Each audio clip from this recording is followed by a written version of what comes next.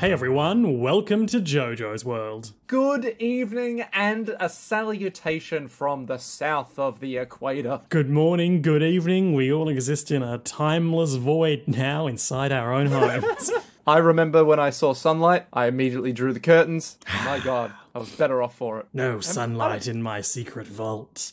Is your secret vault a castle of some kind? This is our JoJo's Bizarre Adventure recap and discussion podcast, where today we are recapping and discussing the 16th episode of Thus Spoke Kishibe Rohan at a Confessional. I'm Liam S. Smith, one of your co-hosts. And I'm Nick Ballantyne, the other one of the co-hosts. Nick Ballantyne, the other one of the co-hosts. Tell me about Kishibe Rohan. Well, he's a mangaka. He's a guy who carves some manga, if you know what I'm saying. I sure do. He draws it, he lives it, he loves it. He's a man that you can trust. He's a man that I would never trust, but he's a guy who has incredible stories and incredible times ahead of him. He's a man you can trust, he's a man you can't trust. No, he's a man I don't trust. He's a man who won't give you his nutrients. Exactly. He's the kind of guy that if you were like, do you want some of my nutrients? He would be like, yeah, sure. And then you were like, hey, can I borrow some nutrients? He'd be like, I refuse. Who the fuck are you? Why you come to my house? Nick, I'm just a humble mangaka. what did you think about this episode?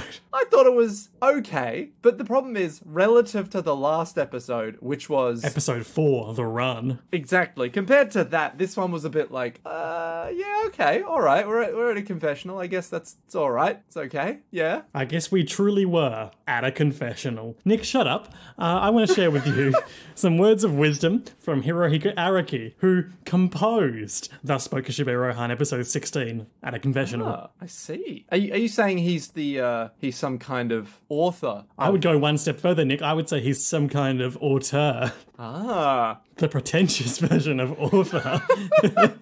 I know what that means. In 1997, the editorial team asked for a short story. The terms were less than 45 pages and no spin-off of an existing series. Ta-da! And here's a spin-off for you. Good work, Araki. Good work. I obviously made a first draft without Rohan, but isn't that better if he's the narrator? Just read the panels without him, just to see. It's like a tasteless meal, isn't it? When I think about it, with the interdiction, I would never have drawn the other... Oh, yes, I see what he's saying. With the interdiction, I would never have drawn the other Rohan spin-offs. I'm grateful for that. Wait, the other Rohan spin-offs? You know, the other episodes of Thus Spoke Kishibe Rohan. Wait, so was this the first one? Sounds like it. Oh, why is it episode 16? Why not? We talked about that last time. Remember? Yeah, but no, hang on. Okay, yeah, so this is the first one. I assumed that episode was like the release order that it came out. Oh, you were wrong, Nick. There have not been 16 of these. Oh, okay. Never mind. As we talked about in our first little mini-series on Thus Spoke Kishibe Rohan, oh so long ago, the episodes are Thus Spoke Kishibe in order of release. Thus Spoke Kishibe Rohan episode 16 at a confessional. That was today's episode. Thus Spoke Kishibe Rohan episode 2, Mutsakabe Hill, aka The Ballad of Gerchep. Rohan Kishibe goes to Gucci. Thus Spoke Kishibe Rohan episode 5, Millionaire Village, the Corn Cob Challenge. Thus Spoke Kishibe Rohan episode 6, Poaching Seashore. I believe that's the one that features our friend Tonio. Oh, one day I'll get to see it and it'll be beautiful. Thus Spoke Kishibe Rohan episode 4, The Harvest Moon. Thus Spoke Kishibe Rohan episode 7, A Rainy Monday. A Rainy Monday? A Rainy Monday. Not to be confused with Thursday, July 15th, 1999. Oh, of course. Thus Spoke Kishibe Rohan episode 8, Deoxyribonucleic acid. I get it, because it's that one. It's that one. I get it. I know what that... Yeah. No, I'm with you. Yep. No, yes. Yes, no, yes. I don't know. Yeah. Can you repeat the question? You're not the boss of me now. Thus Spoke Kishibe Rohan episode 9, The Run, finally. Is that it? Yeah. Oh, so there definitely are not 16 of No. these, and yet, for some reason, they are entitled the first one as episode 16. You are right. But But why? Episode But 2 is why? episode 2, episode 3 is episode 5, episode 4 is episode 6, episode 5 is unnumbered. Oh my god. Yep, okay. Sure. Hey Araki, just Hey, Nick. quick question, right? Quick question for your genius mind. Have you ever heard of a little site called Patreon? Go on. Well, would you believe that some of the people on Patreon give us money? Whoa. And in exchange, we do crazy shit like shout out their names on the show. Did you know? I didn't know. Tell me more. Well, today's shout out, Liam. I'm sorry, Araki. What am I doing? Come on, don't break character, Nick. Don't break character. Come on. Today's shout out goes to Lily Berwick. Lily That's Berwick, right. as right, I it's live her. and breathe. That one old Lily. Lily Berwick, her. I presume. Ah, yes, it is I, Lily Berwick. Do you reckon we could have an action spin-off of, instead of John Wick, Lily Berwick? You can call me Lily Berwick from the way I'm dropping Hamiltons. Hey, let me just grab a candle, because my name's Lily Berwick. I don't know if that was a joke or not, but hey, I'm rolling with it. Oh, let me just take my foot out of my cowboy boot. There's something sharp. Ouch. Oh, it's a Lily Berwick. Guys, hang on. Let me just jump inside this pool of my own self-defeatism. Oh, wait, I don't have to, because I can see a Lily Berwick pad over there. Hey, Nick. Yeah? Shut up. That's right. I've unearthed secret new author's notes. Thank you, Lily Berwick, and go on. I've discovered the author's notes for the 2 volumes of Thus Spoke Kishibe Rohan that are the collections. Oh, what? Oh, shit, yes. By Hirohiko Araki. This is what he has to say in volume 1. Maybe you know, but Rohan Kishibe, the protagonist of this volume, is a character from the Jojo's Bizarre Adventure series. In particular, the 4th part, Diamond is Unbreakable. I'm sorry, the what? The what? A little anime called Jojo's Bizarre Adventure. Nothing. Got nothing for it. He is a mangaka and a stand user able to transform someone into a book, thus accessing this person's life and thoughts, and also influentiate them by writing among the lines. Influentiate. Yep, a standard English word that we're all very familiar with. Well, that's the me of the episode. Influentiate. This collection gathers several stories about the adventures he had during his research. The first chapter was written in 1997. I'm very happy to see them together here. And then for some reason it switches from bold to italicized. These 5 horrifying stories bring us to Italy, as well as the middle of the Japanese mountains and the beach. I hope with all my heart that you'll enjoy reading them. With all my heart. Does Araki have, like legitimate question. He's unaging, right? So I'm curious about the machinations of his body if he doesn't age. Well, you If he say would that, have but he's a looking a little older in the photo that's accompanying these. Oh. He's wearing a sweater and one of those like cab driver hats. Oh, you mean not a fedora? No, but like a flat cap. not like a beret. No, but like a newsboy cap, you know? Oh, yeah, I think I get you. Yeah. And he's just looking a little weary. Oh, it's probably from all that fucking JoJo's fan art. It's probably from all that fucking Jojo's Bizarre Adventure he makes. He just wakes up one morning, he's like, what have I done? Volume 2. Here is the second anthology that Rohan Kishibe, a mangaka and stand user who can turn people into book to read their lives and put new orders in them, is presenting. Yes, You ever I have that enjoy feeling turning people- when a sentence just gets away from you? Look, I just feel like it's influentiated me a bit too much, you know? This book is composed of several episodes that were initially published in different media. Now that I'm reading them again, I see that each episode has its now atmosphere, depending on where it was published. I think that's just a typo, I meant to say own. No, it has its now atmosphere. For It instance, was written in the now. For instance, the Basatsu Margaret, or the smartphone app. Yet I wasn't conscious about it when I was drawing them. Rohan Kishibe is such a lucky guy, isn't he? He has so many friends. Except that one man. Man. Nick, let's get into it. Okay, it's Mario. It's Mario. It's gotta be late 2000 or early 2001 because they're all hanging out, and by they all, I mean Rohan, at the Cafe de Mago. You remember that location from Jojo's Bizarre Adventure Part 4, Diamond is Unbreakable? The Café de Major from JoJo's Bizarre Adventure Part 4, Diamond is Unbreakable. Yeah, the one that's not Tonio's, but they all hang out at. But which is also from JoJo's Bizarre Adventure Part 4, Diamond is Unbreakable. Yeah, or Diamond is not Crash if you're nasty. Or if you speak Japanese, some other title. Maybe. Presumably. I hope so. So it's Rohan. He's there. He's like reading a book and Koichi is sitting at the same table.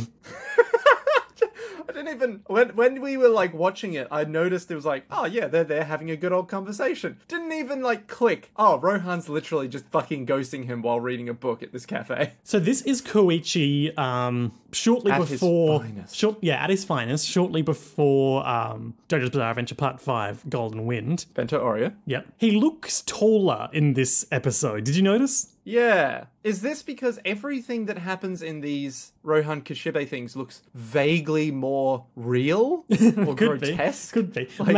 Maybe it's also... You remember how we talked about the episode with The Lock, Tamami Kobayashi? Mm-hmm. And we talked about how in the manga, when he was first introduced, he was like a huge hulking JoJo's Bizarre Adventure character, and then Big, strong guy. slowly reduced to the tiny character we see him as in the anime. Yeah. Maybe much like that, this is Koichi's personal growth being reflected in his physicality. I guess. But in part 5, was he always just short? Yeah. Anyway? Yeah. So, yeah. Okay. Koichi, as seen through the symbolic eyes of an artist, is a tall man. Or that very specific artist on that one day in this one scene was like, no, he's tall now. And do you recall what he looked like in the other OVA we've seen him in, where he had like this really puffy face? He hasn't quite reached that point yet. Oh, the one where it was like after his story. After Millionaire Village, I believe. Yeah, and he was like, because he's am I coming round? If you recall, Rohan is living with Koichi because he had to buy a mountain. Which is hilarious on so many levels. So this is well before that, but also well after the events of JoJo's Bizarre Adventure Part 4, Diameter's Unbreakable. Nick, this effectively torpedoes my theory that these all happen around the same period of time in Rohan's life, which means that whatever you were saying last week could be true. Completely redundant. Oh, that you were asserting that perhaps the run took place before he moved to Morio and was why he moved to Morio. Yeah, but it just feels like all these stories could happen whenever. Yeah, right? That's the beauty of them, really. And you never know. Except we do never know get any this hard time. answers. Well, that's true. Because Koichi's about to go to Italy. And we know when Rohan, that happens.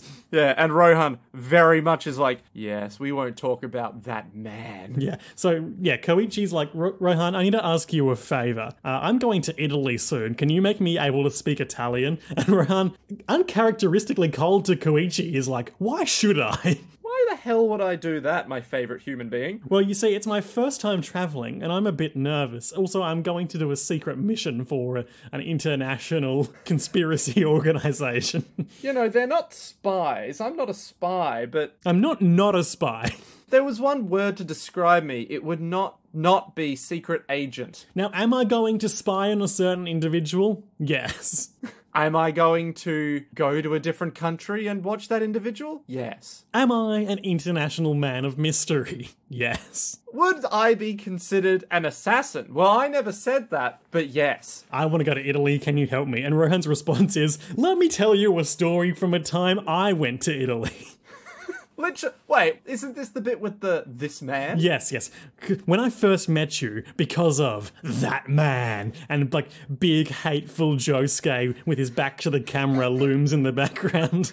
As he's like flomping his hair just upwards and back so that it's got maximum poof coming out. When I first met you, because of that man, I had to take a hiatus. Now you might recall this is because Josuke beat Rohan within an inch of his life for insulting his hair. Wait, Josuke beat Rohan? Yeah, savagely. I thought Josuke burned down his house. No, this was well before that. Oh. This was when he had been turning Koichi into a book and stealing his pages. And then Josuke and Okuyasu figured out something was amiss. And then Rohan was like, I know your weakness, Josuke. I'm going to make fun of your hair. And then he did. And Josuke got so angry that he couldn't read books and tore him to shreds. That's right. I do remember this. So while he's recovering from that, Rohan took a trip to Venice for 8 days. And he heard a terrifying story. Spooky. Yep. It was pretty spooky. Just remember, this is his response to, hey, can you teach me some Italian? Can you give me the ability to speak Italian using your magic power? Listener, please hold that this is a response to that request in your mind for this whole bonkers story. So let me tell you a story. Because if you think about it, this is basically Rohan being like, this is what Italy is like to Koichi. It really kind of is, isn't it? Yeah. It's just him being like, oh, I could teach you Italian, but let me just tell you a story about Italy. No, I need the words. Yeah. So I was there many, many years ago. Yeah, but what about Italian words? I was in a Catholic church. They have these things called confessional booths there. Tell me more. Tell me more, tell me more. Does it have a nice curtain? That one got away from me. You know when the sentence starts influentiating you and you just... It doesn't work anymore. It does not indeed. So he tells us what a confessional booth is, as Rohan is like secretly, illicitly taking photos of it in the visuals. He absolutely should not be doing that, but he does it anyway. It's a place in a Catholic church where it's a booth with two entrants that are linked by a small window. The priest goes in one and the confessor goes in the other, and they can't see each other, and the confessor can privately confess their sins to the priest, and then the priest will say 1,500 Hail Marys. Right? For a brief moment, I thought you were going to be all like, and then the priest says, Zawaldo, comes and checks up on you, does some magic bullshit, and then you're free. You're free to go. Oh, man. Yeah, no, I'm pretty sure the way it works in Rohan's mind is you go in, you say some shit, you leave, you're all good. I mean, that's how some Catholic people treat it, you know? I know. Once you confess, you're scot-free. What was the show where someone was like, oh no, I'm not going to make it into heaven. Oh no, it's going to be terrible. And then they learn about the confessional. It might have been The Simpsons. They learn about the confessional and then probably Homer goes in and he's like, so let me get this right. If I confess all my sins, I get to go to heaven. And the priest is like, I mean, technically I guess that's how it works. He's like, right, here we go. Confesses all of his sins over the course of like 3 hours. Gets out of the booth. He's like, I'm in heaven. This is great. Wonderful. Time to go do more sins. Exactly. But, you know, it probably works that way, right? It's just that easy. Nick, my next note, I've got two notes here. One is that humans believe they can keep secrets forever, but they can't. And when we cut to like a Jesus and angels statue. And the bigger the secret is, the more it consumes you inside. And then my next note is place of ancient wisdom. Yeah, the ancient confessional. The place of ancient wisdom? Yeah. What? I don't know. Probably talking about the church or something. I assume so, yeah. So Rohan's like, it would be a good, authentic experience to go and do a confession. So he hops in, which is definitely not allowed, by the way. Is it not? Is that not what you do? No, you can't go into the confessional until, like, the priest goes in to, hear your sin. Also, when he's doing his office hours. Yeah, exactly. You can't just go in a confession and be like, I'm going to have a sin. It's like, well, yeah, because I was wondering, like, do you have to wait until the priest notices that the curtain is drawn, and that could take some time? The priest can't see that far ahead. It's just like, I'm here. So, oh, you're here. Oh, okay. Yep. Right. Gotcha. Yeah. No, I swear. It's like you're not allowed to... You can't just do it whenever. Yeah, you can't just walk in. I think you have to wait for some kind of special ceremony, and then, like, the confessional is open, and then it's like, oh. We don't know anything about Catholicism. Look, all I know is there's some religious bullshit that happens that then makes them allowed to do it. So Rohan goes and hops in the confession booth, and he's sitting there. He's like, where's the priest? And then he hears someone else coming in, and he's like, yes, now will be a chance to confess what sins have I, Rohan Kishibe, committed? Does he even go that far? No, I'm just putting words in his mouth. Good times. Because the other man starts talking. He says, forgive me, Father, for I've committed a terrible sin. And Rohan's like, oh no, he's made a mistake. He thinks that I'm the priest. And then we get like a shocked Rohan face. And then immediately, but to tell you the truth, young Koichi, I felt kinda lucky. And the shocked face becomes like a sly grin. And he's like, this is gonna be great for my manga. He's so into it. He's like, well, tell me where you are going. No, wait, tell me what happened. What's going on? What's going on in your life? Tell me more. It all started that day. And we transition to a story within a story. My favorite kind of story. You see, I had a job where I worked for a corn producer as a warehouse assistant, and my job was to move all of the corn. Now, I'm no corn moving genius, but wouldn't you think that all of that corn that's on, like, those wooden plats things, you would have a forklift somewhere, right? I don't know, maybe not. But we're really Shenmuing it. It was 1980-ish. Forklifts have been around since, like, forever. But how expensive were they? Ah, true that. Also, he's 21 years old. He's working as a corn producer. He's never had a girlfriend. I assume he's working in Italy because of the content of the rest of the story. Yes. Don't know if Italy or Europe in general are big corn producers. Dude, they have to be Isn't that massive by corn nature the American continent's staple crop? Surely not. I mean, look, I only know 3 things about corn, right? 1, corn chips, generally a Mexican thing. 2, I know corn cobs. I assume they come from everywhere. And 3, the corn pellet things that are derived from the second item, the corn cob. But Nick, what about the band Corn? Do you know about them? Ooh, hang on, I'm trying to think of a reference. Yes, I do. Nick, my search for European corn is just turning up a kind of moth called the European corn borer. What, a moth? Yeah. As in an Italian moth? Or like just a moth European moth. The European corn borer. Well, in that case, Italy must have huge quantities of corn to develop their own moth that is called a corn borer. Like, you would not... Nick rants about naming. You would not name something a corn borer if you did not have enough corn to worry about a moth that ate corn, right? But you Nick, just go... counterpoint. Yeah? If you're in Europe, isn't everything by nature European? So calling it the European corn borer is redundant? No, because you would want to feel like, yeah, we're European. Bam! European corn borer. That's where we're from. That's where it's at. Pride in the EU. Exactly. That's why it's called Great Britain, not just Britain. Since its initial discovery in the Americas, the insect has spread into Canada and westward across the United States to the Rocky Mountains. Well, I spoke too soon. Just like... But counterpoint, Nick. The European corn borer was... Hey, I'm Liam, reading this Wikipedia article, and maybe I'm the real European corn borer. This started off as, hey, let's listen about this moth, and now it's become a real borer of a... Look, it's influentiating, okay? This is becoming First very reported in Massachusetts in 1917, but was probably introduced from Europe several years earlier. I'm sorry, Massachusetts? Massachusetts. Yeah, Massachusetts. Massachusetts. Massachusetts. What are you saying? Massachusetts! You don't say sets, you say cis. But it's got a double T in it. Yeah, and that's why it's a dumb name, because they just say Massachusetts. I don't know if that's right. Any American will prove me right. I am almost certain. Well... Everyone's always on my side on Twitter, so... I am also right, because I'm saying it how it's written. Yeah, but if you were to say it how it's written, subtle would be very different. Or, any English location.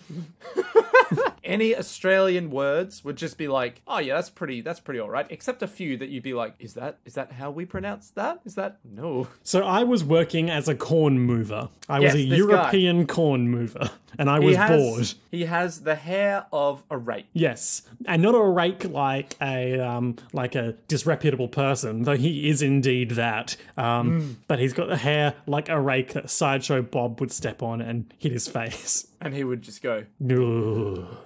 No, his hair is literally like sticking up and then prongs down. 3 prongs. Like the claw from Skyrim that was used in that puzzle. Oh yeah, sure. Yeah. So he's working as a corn mover. And then that man appeared. Not that man. Not that Rohan Josuke. Kishibe speaks of, but this It's not Josuke, it's time travel past Josuke. There's this homeless man who arrives. And from this homeless man's arrival, we immediately get the sense that the unnamed confessor is a terrible person. Yep. So because he's like, look at that man's like disheveled hair and listless gaze and his disheveled clothing. Look at his poor attire and strange gait. It's obvious to me he's lazy. Of course. I did not take my eyes off my lunch the whole time. So He said it's 6 p.m. and he's working late, but he's yet to have lunch. This guy needs to join a union. Yeah, I know. Well, I mean, this was back in the 80s, man. They didn't have unions. It was a dark time. So the entire discourse boils down to, hey, help me, I need food. And then the corn mover just goes, fuck off. Yeah. You gotta work for food. Here I am, working overtime, and this bum probably gets to sleep in parks all day. And it's just like, dude, what is wrong This with you? desperate man who clearly hasn't eaten in a week and says as much. Yeah, and of course, the response is just, hey, how about you try doing some work, and then maybe I'll give you some food. And the guy's like, oh yeah, I'm happy to work. I haven't eaten in so long. Can I eat first and then I'll work? No, because payment's given out after work. This guy sucks. I This hate guy him is so the much. worst. He is the fucking worst. Like, at what level? A guy literally desperately comes up to you. You have food available, and it's just like, nah, you gotta pay for it, buddy. Okay, do my job for me. The guy seems like, a little optimistic at the initial mention of maybe getting a job out of this. Well, I mean, he's happy to work, right? It's the paradox of job getting, where you say you're happy to work, but if you aren't already working, can afford the right things to get the job, well, you can't work if you don't have the right clothing or the right attitude, apparently. Oh no, he's infected you.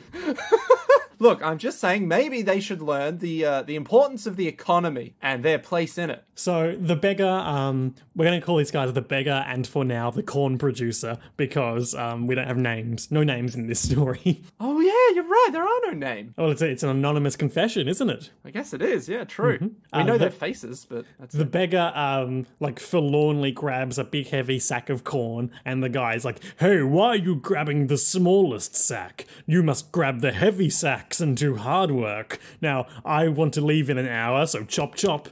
Hey, why are you using your arms like some lazy git? Come on, use your teeth. Lift with your back. It's like, but I can't grab it with my back. I said lift with your back. And then he says, this shows that you're used to doing nothing. And it's just like, dude, what is wrong with you? As the guy is like, help me. And the corn producer is sitting down and eating his sandwich. Just watching, being like, I'm not letting this guy have my fucking sandwich. Yeah. The beggar makes a desperate face, and then we see he's collapsed under the heavy sack of corn. And the guy's all like, hang on a minute. Don't pretend you fell. You haven't even worked for 10 minutes. He just keeps berating him more and more. And then he hears a sinister voice. You thought I was wandering, did you? Yeah, I don't really know what he was meant to be saying there. There were a few times in this episode where the translation was not quite 100%. It must just be something like, you thought I was slacking off. Yeah. So we see a grotesque hand. Mm-hmm. And a devilish face. Grab onto the dude's ankle and just yank on him. And then we see literally like an old school Japanese demon head. Yeah, so it's the devil's face, but now he's got like sharp teeth and bloodshot red eyes and... Yeah, and he just looks fucking terrifying. And he's all like, I have sunk into a sea of despair because of you. I shall never forget your face. You will pay. I will return in your moment of greatest happiness and come for you. And the corn mover, original corn mover, is all like, well, that's unnerving. He couldn't actually... He couldn't, right? Nah, he's... Nah. He, like, freaks out and falls backwards, and then the other guys who were apparently there this whole time... The other corn movers. Also assist. Yeah. They come along and they're like, oh my god, a dead body. And the guy immediately goes, shit. And we're like zooming in on his worried face, and there's like a cacophony of church bells ringing, which was pretty cool. Ring-a-ding-ding. I liked that a lot. Oh, it's so good. And so back in the confessional. I was truly deeply worried for my own safety, but things got pretty okay. I had no idea he hadn't eaten in a week, he says. And Ryan's like, wait, you spoke to him after he died? Are you sure you weren't dreaming? No, because that wasn't even the weirdest part of the story. The scariest part is yet to come. For a while, lots of good things happened to me. I inherited the fortune of a distant relative, and I won the soccer lottery. Now, the soccer lottery. The soccer lottery. Or have you ever heard... Or as an Italian would say, the football lottery. Is that a thing? I don't know. Can you check? Because if it is, I want to get up on it. He can't just be talking about like, oh, I made some bets on the football, because it's specifically the soccer lottery. The Australian Soccer Pools was a national lotto-type game administered by South Australian Lotteries. Rather than being drawn at random, the winning numbers were selected based on the results of association football matches. Maybe it's something like that. What the hell? That's amazing! The soccer lottery. The soccer lottery! He won it. Incredible. Man, what a guy. He bought big land and I think he took over the corn company or something because he's making sweets and cereals and selling them worldwide. So using his massive corn empire, he then buys a big house. Marries a former model from the Milano collection. He has servants and maids, cars. But he never forgot the words of that beggar, and we see him in front of his cars and servants looking slightly worried. And he's just there being like, Look, I've got to say, if this guy kept his same attitude from when he was a corn assistant, he'd be a terrible man to be a maid or servant for. I think it's safe to say he probably did, though. We'll get to that he later. sucks. He just sucks. He's the fucking worst. So, a man who has not aged at all, the corn producer, is there with in like a town square with a butler-looking man and his daughter. So, Rake Man. The rake. So the rake, right? He's all like, I'm so happy. I'm so genuinely happy. Look at my lovely daughter. Look how She's she lovely. catches the popcorn in her mouth. Oh, she misses. She's useless, but I love her so. And the daughter's all like, hey, Dad, check this out. Bob, I missed. And then the dad's all like, you're useless. You're useless. For Look, just a moment, the merest of moments, I thought, I'm so happy. And then we see in his eyes the reflection of a big hand lunging at him. How terrifying. How spookums. It's the daughter's hand. Oh, and she's all possessed. And on her tongue comes out a big face. The countenance of the big demon boy who was all like, in your moment of greatest happiness, I'll come back and fuck you up. And I look, did.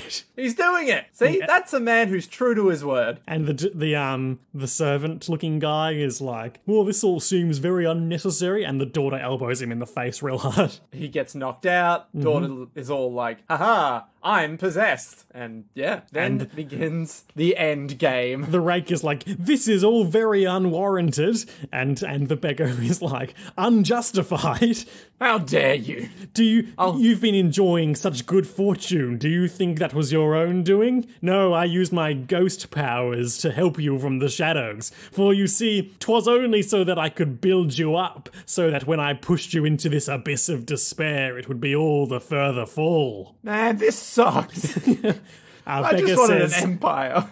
Beggar says, to save my own soul, I must resolve my grudges. I don't think that's quite how that works. I mean, it could in this unit. We know ghosts are real. And I guess he's like a big demon, so... But I am a generous demon ghost. I don't want you to die thinking it's all an unjustified turn of events, so I shall give you a chance. And he keeps using this one phrase, which it's grammatical English, but I feel like is another You can't quite get past it? Odd translation thing. He keeps talking about his rancor being unwarranted. Which, to be fair, great usage of the word rancor. Of course, Jabba the Hutt's rancor was unwarranted when he fed that Twi'lek dancer to it. Oh, I thought you meant it was unwarranted in the sense that he didn't have warranty on it when Luke fucked it up. So he was really angry because it's like, oh, I should have bought warranty on that useless rancor. Well, of course, famously, it's like the Beast Keeper who cries because he loves his horrible monster. I mean, don't we all love our horrible monsters? That's true. Real monsters. Oh. Yep. So, this guy, he's benevolent. He's going to play a fun popcorn game. Which makes 0 sense to me. But this has big part 4 energy. Huge part 4 energy. The mundanity is off the damn chain. So what the game is when the little girl ghost claps his hands, the man, the rake, must throw the popcorn into the sky, the piece of popped corn that, of course, his daughter was playing with before. Part of his massive corn empire's subsidiaries. Yep. And he must throw it higher than the top of the nearby light post and then catch it in his mouth. And he can do that. If he does that 3 times in a row, then he'll survive because the beggar will accept that it was his destiny to die. Okay, yep. Where's the correlation between these things? Like popcorn contest and the benediction from a curse. Why, Nick, it was only by moving popcorn or corn that the beggar died. So the rake must show off his corn-moving prowess. Again, No. The idea is that it's a seemingly impossible task, and so if he's able to complete it, then destiny will decree that he should survive. I guess. And the beggar will be like, well, I am a sleeping slave to fate. I don't know if this is poetic at all, but, you know, it'll be justice, I guess. If you don't throw it for me when I clap, I'll kill you. And she claps, and he throws it. And he's like, good height. How did this happen to me? So as corn starts coming down, he opens up his mouth. He's like, okay, all I need to do is catch it in my mouth. This will be easy. Not a The sun's glaring into my fucking eyes. Oh no. And then he almost doesn't catch it, but then he does catch it because he uses his tongue. Much like how the beggar is using his daughter's tongue. It's really, like, her eyes are just blank, and it's the tongue talking the whole time. And her hair is standing up all ghost style. Yeah, it's like one of those things where when you, like, lean back in your chair and take a quick breath and you go, man, this shit is weird. Like... You know, it's like if you're playing like Final Fantasy or something and you like lean back for a second, you're like, yeah, this is getting weird. This is really weird. Bizarre adventure. It really is. Okay, I want more. Time for throw 2. But the sun's in my eyes. Can we do it in the shade? No. Do you think you get a choice? The time is now and the place is this. Man, what better time than now? What better place than here? Oh, yeah, can't stop it now. He gets all resolute and he throws it up into the air and he's like, yes, the sun hid behind the clouds. I truly am a lucky boy. Fate is on my side. Oh no, pigeons. Are they pigeons or are they white doves? Well, I want to say they're pigeons. I want to say they're doves because the symbolism of doves are something, right? I guess. Peace or whatever. Was it you I was having a massive talk about the distinction between pigeon and white dove? No. I can't remember. It was one of my friends. We went on for ages because I was like, oh, look at that pigeon. And then they went, oh, no, that's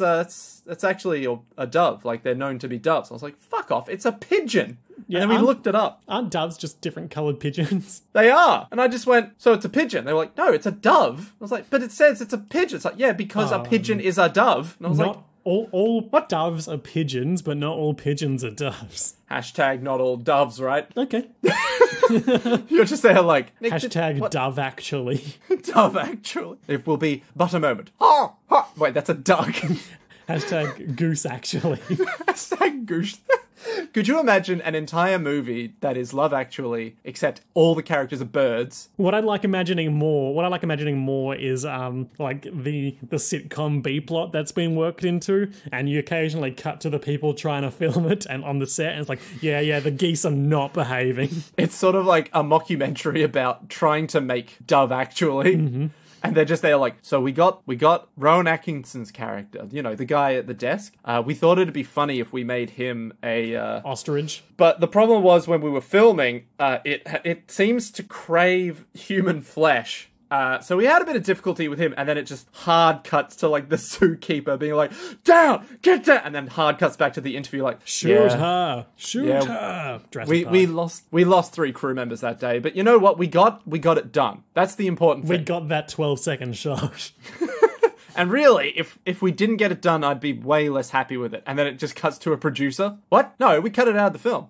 What? No. Why did we need to get that done? What an idiot. So the sky is full of doves. The doves are hungry for delicious popcorn. They start swooping down and this guy's getting real concerned. He must act fast, and act fast he does. He tears the popcorn bag asunder. Popped corn goes everywhere, diverting the doves from their fateful trajectory. Why have one popped corn when you can have all the popped corn? Have all the popped corn in the world. So he smashes it out, all the doves fly down to the ground, and he, not even like any problems here, he just catches that little popped corn into his mouth. A tasty morsel. Savoury, but also salty. That's still savoury, but okay. Yes, I know, I realised after I said that. Just, you walk into like a candy shop. Ooh, all of this is so sweet, yet candy. Yet sugary. I wish there was some other delectable flavor that they could be, like tart or something.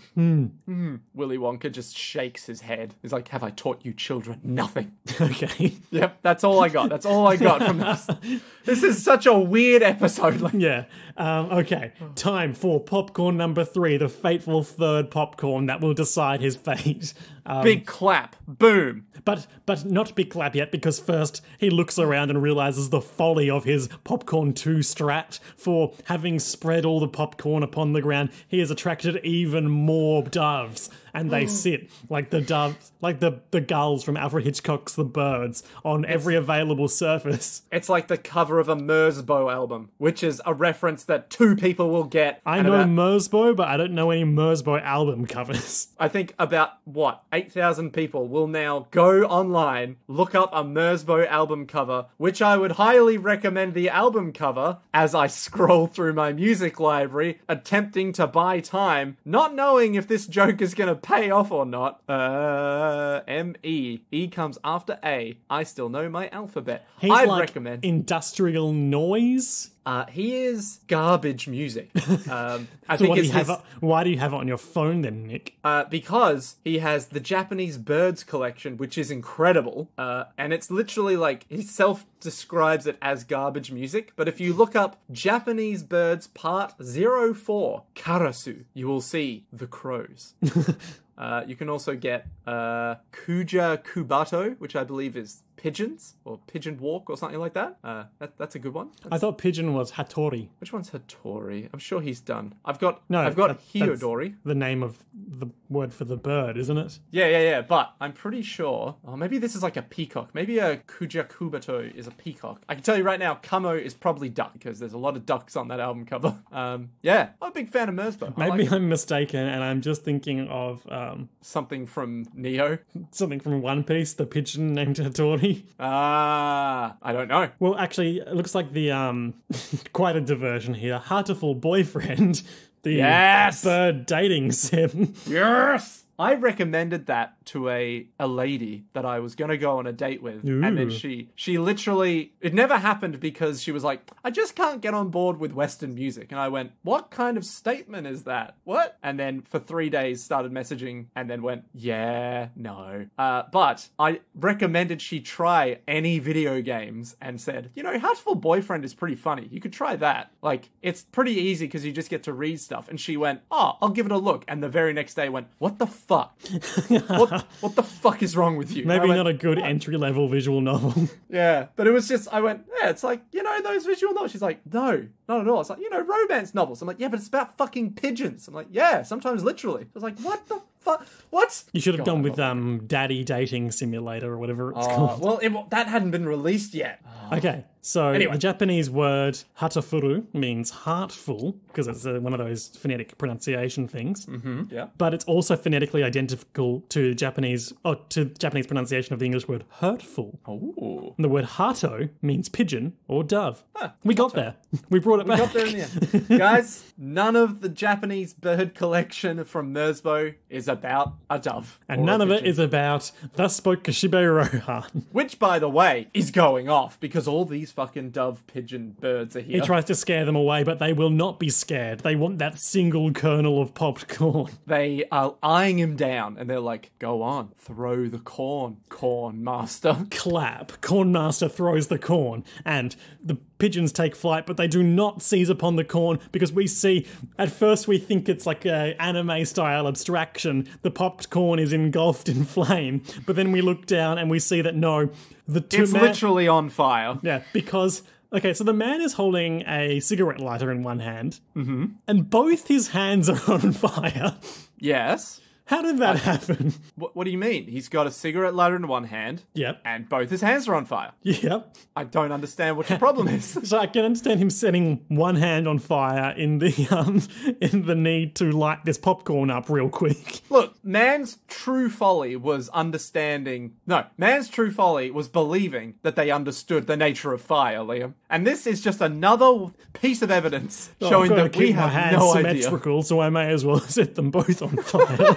Look, I have an aesthetic here, and it's perfect mirror shape, okay? Both on And he's fire. screaming. The birds will not get the flaming popcorn, but he intends to. Perhaps intending to rely on his inherent human saliva to put the popcorn out. Meanwhile, as we know, birds do not salivate, so they can't put it out. Sure. Yeah. Is that a fact? Is that science? I don't know, I just made it up, Okay. but I'm pretty sure it's a thing. I think they can vomit, but they can't I'm going salivate. to check the right? math on that. Anyway, but he's going to catch it. He's going to catch it. But then the sun emerges from the clouds and he can't see it. The fire is blending in with the sunlight, which means that he can't see it. Yeah, I want to try that now, but I'm scared of looking into the sun. Mythbusters, can we get you to do the popcorn fire sunlight check for us?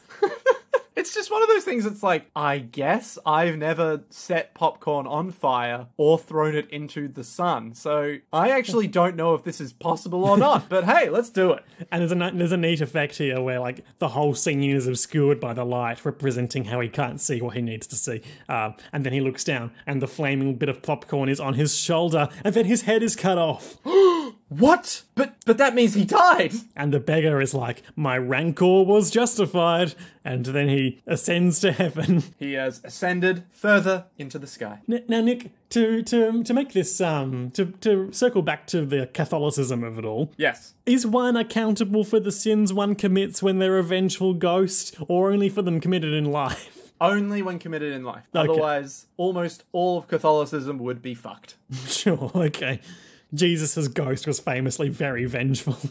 Hey guys, I heard you killed me. It's like, yeah. Well, say goodbye to the Holy Roman Empire. So back in the confessional, the man is like, but I'm still alive. That's probably what you're thinking. Well, I came to confess because of my terrible sin. And Rohan's like, what? Wasn't that your terrible sin? Go Now, on. at this point, I was thinking perhaps that he would need to confess this sin to get over the fact that he killed this man and ascend to heaven. And I thought perhaps Rohan would rush out and look in the other booth and it would be empty or something like that. But that is not what happened, because he was like, the man made me so wealthy and I could get what I wanted, and I was wealthy enough that I could get a servant to do whatever I asked.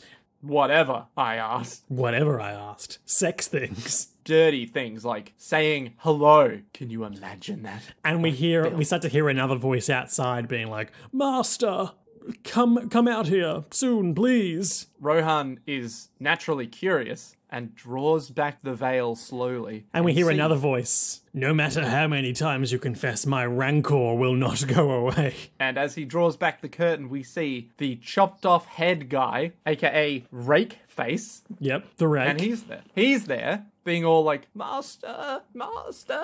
And then the man we thought was a butler or something, who looks like one of the Thompsons from Tintin. He really fucking does. He's revealed to be the true corn assistant, and he's like, I had all this money and I got this servant and I made him get plastic surgery to look just like what I did in 1980 or whatever it was.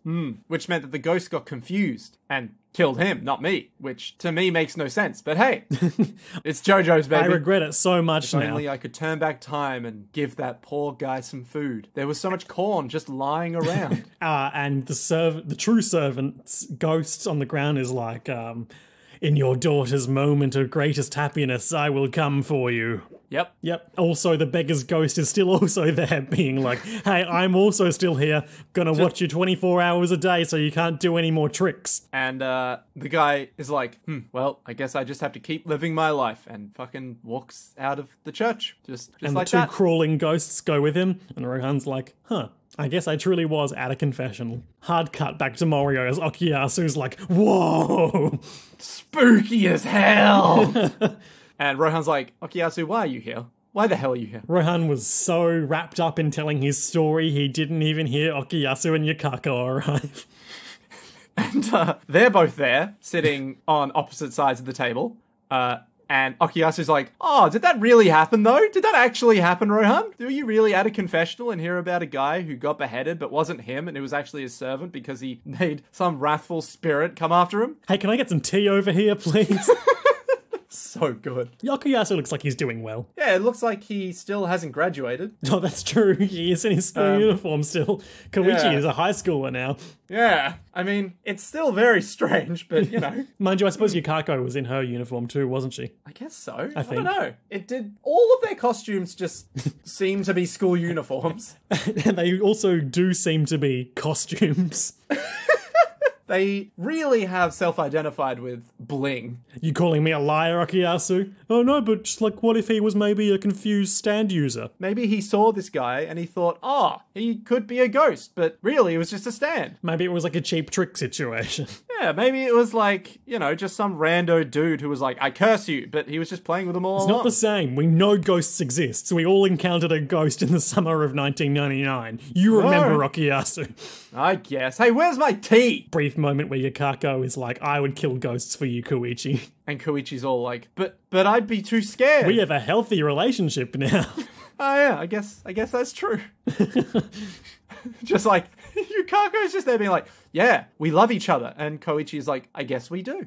It's like, Yukako's hair looks a lot less lively in this. I think maybe she's calmed down a bit. She's she's settled down. Not actively using her stand to make herself look stylish on the day-to-day anymore. Exactly. She's accepted that it's okay to be herself. Which is manipulative and terrifying. But hey, self-acceptance better than just being the worst, but even though still the worst. You know what? I can't really reconcile this, so... Rohan's narration takes us out. I never found out what happened to that man, but maybe next year I'll look into it. The man who spent the rest of his life being chased by vengeful ghosts. He's a bad person, but I respect him. I guess I'm the only one who could. Because I am also a bad person. Thus spoke Kishibe Rohan. God. Oh my god. So, I didn't enjoy this one as much as the last one. Well, it's hard to overcome the dizzying highs of The Run. Literally, The Run is one of the greatest pieces of media I've ever seen. So... I've noticed it's interesting they've paired, in each of these two blocks of OVA releases, they've paired one that actively focuses on Rohan as the protagonist with one where he is sort of more of a side character. Or like, he's narrating, or he's just somewhere else. Yeah. I think that's a good choice. No, it's fun. It's a good time. I suppose also this episode, Rohan telling this story, would have coined the title Thus Spoke Kishibe Rohan. Because he spoke and he told the story. He told the story, yeah. Thusly. But I want to see him go fishing. With Tonio. Come on. Come on. Where's my happy fishing story? After part 6, I guess. Oh, god damn it. I guess it'll happen. 2024. 2024? I'm just making it up. Yeah, but that's actually a legitimate estimation. Oh my god. So, Nick, what were our highlights this episode? My highlight would absolutely have to be I sounded so sure going into this. I guess I want to say it has to be like the moment of the unveiling of, oh, but I'm here again, right? Where the daughter is actually the spirit or the tongue. Because at that point, by her. Yeah, that's the bit I'm like, oh, yes, here we go. You know? I think my highlight is probably the second popcorn toss, the so melodramatic reveal of the swooping doves, and then the equally melodramatic popcorn bag rip. Of just like, oh no, I need a way to deal with this incredibly stupid situation. Yeah. Oh wait, I know. Let's get stupider. Oh, so good. I do love the bit where it's all the doves just looking at him menacingly. Yeah, that was good. Because at that point, I really did think it's like a Merzbow album cover. Because some of them are terrifying. Honourable mention too, I think, to seeing all our nice friends again. Yeah. Good to see Okuyasu isn't, unable to afford tea. Which is nice. Yep. Also hilarious to see that Rohan refuses to acknowledge that man. That man. That man. When will Josuke... I don't think Josuke ever has a full appearance in one of these Thus Spoke Kishibe Rohans. I wonder why. I want to say you see him from a distance in maybe Rohan at the Louvre or something. Okay, alright. That's hilarious. Just imagine it's like, so we all went to France. All of us, including that guy. And that's the only mention of him. Oh man, what a lad. Yeah, no, I always enjoy seeing how they're doing. Like in part 4 when Jotaro shows up and it's like, oh, he's doing marine biology now. oh, that's fun. Or like Joseph now has dementia. It's like, oh, it's not fun, but at the same time, he's getting along. You know, he's doing his thing. And Koichi's brief appearance in part 5 aside, I think it makes sense that the way we are staying in touch with these characters is through just like these little vignettes into their life. Because that's part 4, you know? Yeah, it's fun. It's a good time. Yeah. And of course, Rohan continues to engage in crazy bullshit because that's who he is. That's just how it's going to be. That is literally just how it's going to be. Nick, lowlights. Okay, so my lowlight would probably just have to be the mundanity of the popcorn fight. Really? Like, it's just so lame. Like, I get it. I get that it's like, oh, you know, you were brought up with corn, you're eating popcorn, bam, look, I'll do something with corn. But it's still just like, you're flipping popcorn, but you're like a powerful ghost demon dude that could do literally anything. But you challenge him to a shadow game. Yeah, but it's just a bit like, this is so mundane, you know? Like in the last one, the treadmill battle was like, it fed into that dude's obsession. And I was like, oh shit. But it was never about the treadmill, was it? You know? Whereas this one was literally just, I need you to flick that popcorn up and have it come into your mouth. No, I think that actually was about the treadmill. I mean, it was, but it like, you know, it had other layers, you know? Whereas this one was just like, it's flipping corn into your mouth. It could be anything else, just flipping into the air and catching in mouth, but it was corn. I was like, that's fine. My low light is probably just how unlikable he was in that introductory scene. Oh my fucking god. He was just so bad. The worst. Like, I know what they were going for, but he was so Ayn Randy. So irritating. Do Ayn make you Randy, baby? Just the idea that someone could just be like, oh, look, there's a definitely homeless, jobless, and hungry man. Fucking work for it. It's just like, fuck off. Oh, hate it. Yeah. And that's why I hate the Liberal government. Anyway. Oh my god. That's right. We'll cut that out. It's fine. So Nick. Yes. We back to Castlevania Season 2 next week, is that right? I think so. We haven't got any more... Well, we do have more JoJo's, but I think we'll probably do Castlevania first. We don't have more JoJo's too? Oh, the other OVAs, right, yes. Exactly. What I was thinking, and I haven't run this by you, and probably would be better doing it off-air, but I was thinking we could probably treat those like we have with these 2 OVAs here as like a bit of a palate refresher between other seasons of things. Well, that's what I was thinking. We would do Season 2 and then come back to those OVAs. Mm-hmm, do a couple of those. And then we'd come back to Season 3 Castlevania. Yeah, unless, of course, we get so hyped by the prospect of having new Castlevania, because, of course, we haven't watched that season yet. It's true, but it's still just like... We'll see how we feel. Yeah, I remember at the end of that season, I was like, that's a good spot to end it. And if we had stuff in between 2 and 3, I'd be perfectly content. Okay. Someone is making hot cross buns in this house. We must go. Quickly. All right, let's wrap this up. Goodbye. Oh, we might have a new theme song by now, courtesy to Milk Juice for that. Oh, why, thank you. Oh, hang on. No, of course we won't have the new theme song for this episode, because this is a Mario episode, so I'll be using Degrassi. But for next episode, we may have a new theme song. Yeah, for La Castlevania. Hey, don't know why I just went Scottish. Anyway, yes, if you have enjoyed this content, you can support us on patreon.com/Jojo's podcast, right? Jojo's World. Jojo's World. /Jojo's World. That's the one. You'd think by now I would remember it, given that I had to. Well, we're Jojo's podcast and everything else. It's true. So if you enjoy it, by all means, support us, or just tell your friends. Just tell them. And until then, to be continued.